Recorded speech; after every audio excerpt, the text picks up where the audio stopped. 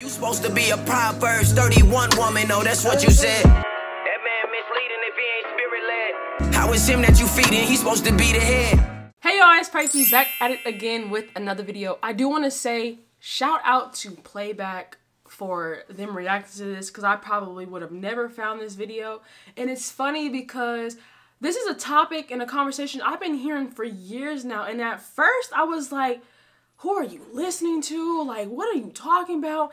And then after they got to talking and I got to listening to understand what they were saying, I'm like, no, they have a very valid point and a very valid reason. It's just in another name. So she's saying that athletes are modern slaves. Whoever this woman is, she's on a show with Brandon Marshall, Chad Johnson, and some other people. We're gonna go ahead and see what this video's about. I want to see what details and what gems she's gonna drop, because at the end of the day, I've been hearing this, like I said before, I've been hearing this topic and this conversation a lot, and I feel like there's nothing that no one could tell me otherwise. So I want to hear what she has to say, and then she's in a room with a bunch of athletes, so I gotta hear what they feel about it, if they even think that they're in slavery or not. But we're gonna go ahead and get into this video. I do want to say I apologize for my dog in the background.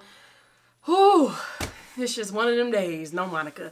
Anywho, before we get into this video, before I click this play button, I just want to say that if this is your first time seeing me on your screen, or you're a returning subscriber, please make sure to hit that like button and subscribe to the channel, because there's nothing but lit content like this. It's allergy season, so if I sound a little weird, I'm just letting y'all know. On a consistent basis, my baby. Just letting y'all know. Perky ain't sick, she just got allergies. Don't get it twisted, because it's two different things, respectfully. Minnie, shut up. So you don't listen to, okay, but that don't mean that. Oh, I kind of skipped a little bit. Sorry, I forgot to mention that. They're talking about how, do you understand how Florida people talk? And there was like, it's a bunch of gibberish when it comes to the music. So that's what they're talking about. And there was a part that I wanted to hear because I was trying to skip to see when she started off by saying, you know, that athletes are in slavery. And there's one part that she speaks on and I wanted to speak on it. But other than that, I just caught y'all up to date. So basically what you're saying is you don't listen to modern hip hop, but you still listen to old school, like, you know, some Scarface, some Jay-Z, some Nas. You know what the hell they talking about. You can understand what they're saying. Yeah. That's what true. Are they rapping about today? I can fight with that. Popping pills and drinking and I don't do that no more. I'm old. Hold on. When he said age, that's what it is. It's age. I'm telling you. I mean, it's cool, but that's what's in that. The sound will change in another 7 years. It'll be a different sound. He's not lying. And I think history repeats itself, so the sound will go back to actually understanding what the artist is saying. Being there substance with the lyrics. The lyrics. Yeah. I mean, they're lyrical. I still can't understand the shit. What does WAP stand for? What does WAP stand for? Wet ass. Why was she so quick to answer that? That's what you making songs about, the lyrics and stuff. What's wrong with that? Come on, man. Nothing.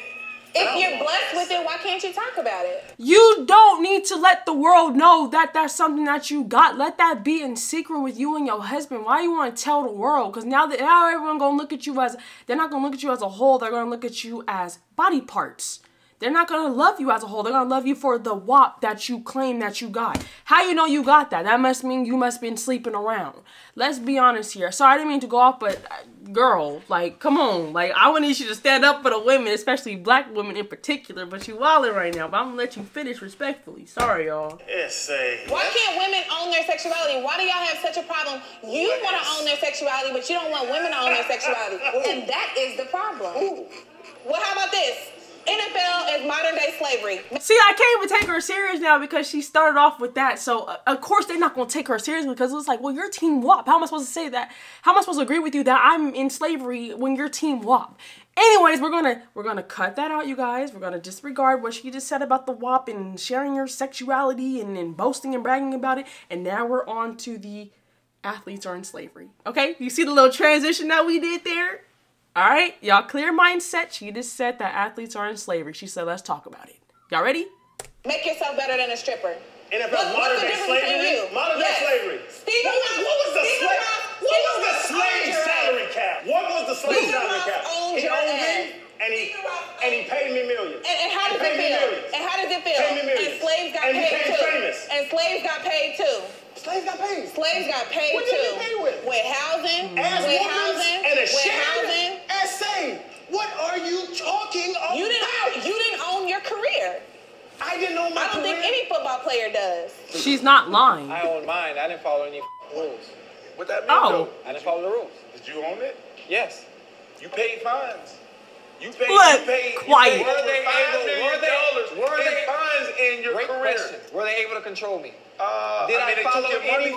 any rules? Were they able to No, you control didn't me? follow any rules. Thank you. Period. Case closed. And that's why That's your case legacy closed. is You different didn't than follow others. rules, but okay. Who is this woman, bro? Who is this? Like, I love it, but she just threw me off with the WAP conversation. I really should have skipped that conversation because it made me look at this this argument in this conversation a little bit differently, but I'm gonna skip past it. What I told y'all, we gotta move and shift, transition, and all that other stuff. Completely understand what she's saying, because Chad, all you want to, you're denying that you were actually owned by somebody else, because you had to play when they told you to play, you had to go state to state when they told you to go state to state. Yeah, you may have did not follow the rules, but look what that has cost you, in other words. And that's why she said that's why your legacy was different compared to other people. Makes so much sense. Your game. I don't care. So every worker at a store is owned by the owner, because they get a salary to work at that store. The people that work at this restaurant, they're owned by the owner of the restaurant because they get a salary to be in the store. There's NFL teams, you have a salary. There's to much play more football. regulations on an NFL player than it is on someone that works at a I know restaurant. that you keep changing the topic. Every time you get a check from somebody as a superior, you're owned by them. That's what you're saying. Check comes with a lot more limitations. I used to do the contracts. Okay, I know. is that what you're saying? That's what I'm saying, is that your checks are different the than Publix workers and the Walgreens workers are owned. No, because They guess get a what? check. They get a check to do a job. Because if you work at Walgreens, you can post whatever you want. You can say whatever you want. Ooh. That's different. You didn't have that right. And you don't have the right to judge someone else for how they make money off of their body. You make money off of your body. And professional athletes and strippers, same thing. Why are you looking down on them? Hey, I'm asking you a question. You can't keep just changing and asking questions. If you take money from a superior, you're owned. If you believe that, to some it's extent, ridiculous. To some extent. That's it. That's different ideologies that we think. Absolutely. If I'm getting paid to do a job, it's my profession. And they're getting paid to do their job. So why isn't that their profession? Job. Come on now. Why isn't it respectable? Because you have a problem with women owning their sexuality. Just admit it. Owning their sexuality. It makes you uncomfortable. Right, girl, it makes you uncomfortable. We're talking about slavery. You talking about sexuality. Come on. Here, Chef. Steak house bruschetta. They eat on this show? Ribeye on top of a bruschetta. That crap is not cooked. They could go take that back, even put my stuff with a little grilliana and go and whip that up somewhere. That's not cooked, buddy. It's still pink. What is that? Cheese underneath. Very flavorful. A couple of different flavor components with the basil, tomato, and balsamic vinegar. Looks great. Why are you lying? 2020 NFL season. What are you guys seeing? Who are you following? Storylines? What teams? Et cetera, et cetera. Because there's a lot going on. We got football. We got COVID-19. What's your procedure? What's your policy? How do you approach that? And then you also have this dynamic of racial tension. I strongly believe, like, black man gets shot, black football player don't play. Because the NBA set the precedent. So there's like three things that I'm following here. So, but I'm curious to see, like, you know, what you guys are excited about, what you guys aren't excited about, no fans in the stand, et cetera, et cetera. I'm excited about the game in general. Obviously, Dolphin fan, Bengal fan. I'm excited about Burrow. I just want to see what else they have to say, because it sounds like they're done with their conversation. Like they just, once the food came, look, the argument went out the window. But let me see what they have to say. I'll end it after this, because it sounds like they're done with their argument. Hoping that the culture shifts in Cincinnati. Fan of the Dolphins. Not sure how Fitzpatrick will do. You know, he's an up and down player. Excited about Tua. Other than that, that's pretty much it. I think the top dogs are going to always be the top dogs. The Green Bays, the Kansas Cities. Obviously, Cam. I'm excited about him, especially after his performance week 1. So let's break down. So you, Cincinnati Bengal, you know, all-time, legendary, Hall of Famer. But you say, oh, I don't care about being a Hall of Famer, but that's a whole nother segment, whole nother episode. Stop allowing them people to control you off of something that they created. Bro, you can't tell me. You put on a yellow jacket. They created that, and you're worried about being in something. You created that. You put on a yellow jacket. Because I felt I deserved it. If I wanted to play politics, I would have been a politician. So what you put on a yellow jacket? Because I'm worthy of being, oh my God, is you serious? Oh my God. You went to college, you know why I put it on. Because I'm a Hall of Famer in my eyes. I'm not waiting for you. So what basically Oh, I like is, that. That's when I felt I'm worthy of being Hall of Fame. So in that moment, when you put on that yellow jacket, you're like, yo, I did everything to show, like I'm one of the greatest. For you, for you, in that moment, when you put on a yellow jacket after you scored that touchdown, you came back to the sideline. And you thought about this. You thought about this in the hotel room. I told you why, because I would cross 10,000 yards. I needed 34 yards across 10,000. And at that moment, I feel I am Hall of Fame worthy. And I'm not waiting on...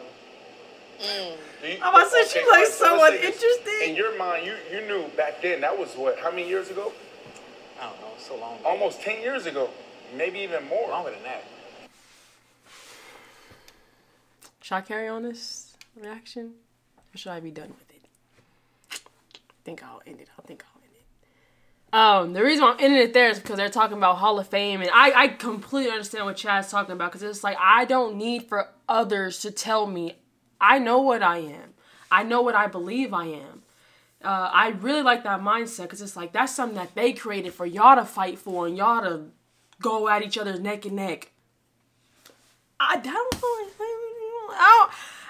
are you guys' thoughts on this conversation? Because, again, if she would have just left the WAP out and then just brought up the, how y'all feel like boom, boom, boom, boom, boom, completely different approach. But this is coming from the same woman that said WAP and sharing your sexuality to the world. And then you had to, reiterate the argument and say, oh, boom. You guys are basically modern slaves. How do you guys feel about that? It's not going to go hand in hand because it's like, this is the same woman that's just talking about the WAP. So you're not going to take her serious, in other words. But do I agree with what she's saying? Absolutely, because those people tell you what to do, when to do, how to do. Just like she said, y'all can't even post what y'all want to post. Y'all can't even do what y'all want to do because you guys are signed under contracts and stuff. You guys basically signed your life away. Again, you guys have to let me know in the comment section down below how you guys feel about this. I heard stories. I heard people talk about stuff that they can and cannot do. You're signing a contract. Man, here's a perfect example right here. The Gonzalez twins. They weren't even in the WNBA. I think they were working, if I'm not mistaken, just correct me if I'm wrong here. I do not have the story down, but it's all going to correlate with each other. They were told that they could not do music and play ball at the same time. So it was one or the other. And from what I remember, it looks like they gave up their basketball career.